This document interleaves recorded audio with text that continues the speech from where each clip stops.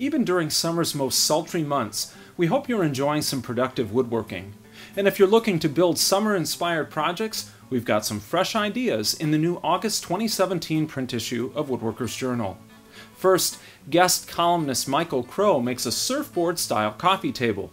Inspired by mid-century design, it features an elliptical top and a base made of square aluminum tubing. But you won't need any special metalworking skills to build it. Just a miter saw, basic hand tools, and some durable epoxy.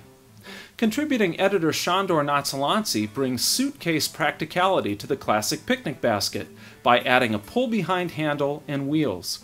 He'll teach you how to build it and weave its ash lattice in this article. We've got a couple of box projects coming your way too.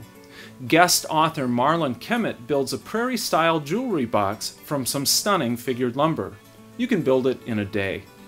Or bring some order to the chaos of your shop's little odds and ends with this 3-drawer wall cabinet. We make it using Rockler's innovative new miter fold dado blade set, but standard joinery and tooling would work just fine too. For another shop project, consider making Laura Kampf's portable mini workbench. Its stout construction and compact size can help provide a higher work surface on top of your regular workbench.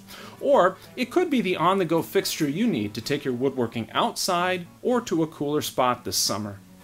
Ernie Conover will show you how to turn accurate measuring spoons and 2 axes in our wood turning column, and Michael Dresner shares a number of attractive textured finish options in Finishing Thoughts.